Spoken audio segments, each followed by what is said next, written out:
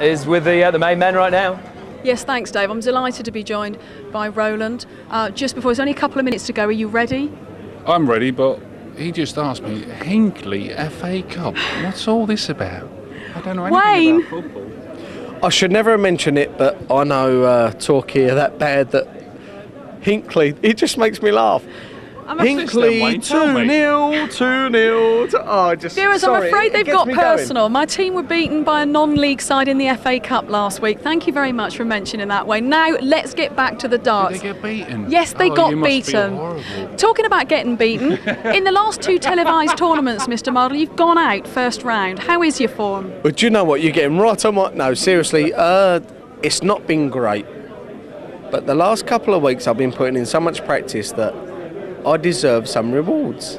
It's not I deserve it, but bottom line is I haven't been great, but I'm trying tonight to rectify it. And Roland's a great player, but I'm going to get to him. I tell you.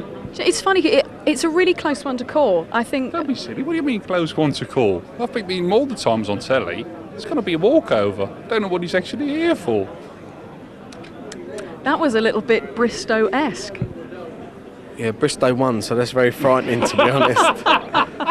Nah, the bottom line is it's going to be a good game. And if Roland plays and I play, it will be tight. But if I play, it won't be tight, bottom line. It's a nice little warm-up to the World Championships as well. It's going to be a great game, and we're fully going to enjoy it, both of us. And I know I'm going to be on top anyway, but we're fully going to enjoy it.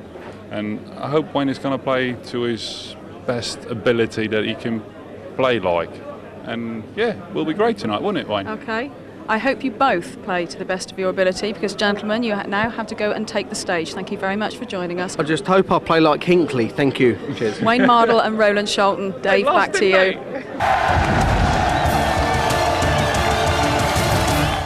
Tonight. This is one of the biggest games of my whole career. 2 giants of the game. One of the biggest games ever. This is the game that everybody wants to watch. In a showdown. The crowd are going to be electric, they're going to love it. For £100,000. This is too big of a game to lose. 2 world champions. I think I've got a very good chance of beating them. This is a massive, massive game. On one hockey. I mean, beating Phil Taylor, there's not many people who've done it, is there? This is the ultimate. To become the undisputed. It's the 2 world champions, it's going to be great. This is what darts is all about. Heavyweight of darts. I'm not going to lose. I'm going to make sure that I win. Taylor versus Fordham. Go down in history. May the best player win. Because this world is not big enough for the both of them.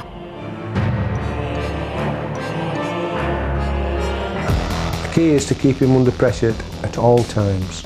You will not win against Phil Taylor if you don't keep him under pressure.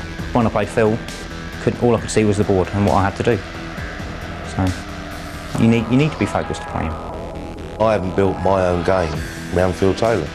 I've built my game on Peter One Dart Manley, and he has to put up with me, not me have to put up with him. I think my best advice would be just to try and be on the attack, and don't feel like any given shot, if you miss it, it's going to lose the match because you're only going to get a couple. You have to think like you're going to get everything. It's the player what's playing him just to realise that they have got a chance, and just lately over the last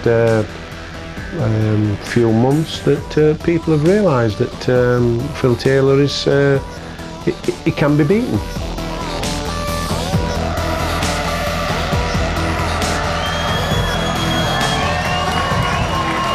Two world champions.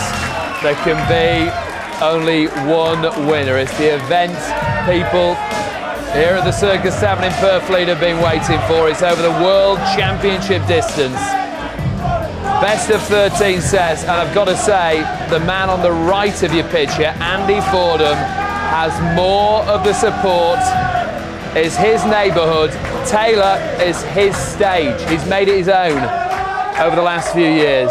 John Part is alongside me. It's building up, and I was mentioning there, Fordham has the majority of the supporters here. Well, it certainly sounds like it from this side of the room, and I think it's going to make for a great match, really, because I think Andy might have some doubts with having the injury a few months ago and everything else, but with all this support, his adrenaline's going to be right there. He's going to want to do well, and it should provide for a really excellent match with this atmosphere. So, Fordham against Taylor, rapidly approaching. How do you cope with an 11-time world champion at the ultimate showdown? Do I think you can beat Phil Taylor? I think everyone thinks exactly the same. No one thinks anyone can beat Phil Taylor. Fordham plays his game and doesn't play him. He'll have just as much chance as anyone else. Phil is going to be right up for it, and Andy's got to make a good start if he's going to stay with him. If he's at the top of his game, he is no doubt able to beat Phil. In any sport, what you want to look at, if it's split, you want to see who's the best, and there's no doubt in my mind who's going to be the best. It's going to be Phil Taylor. That's what they think. The big men and the big man is in the building.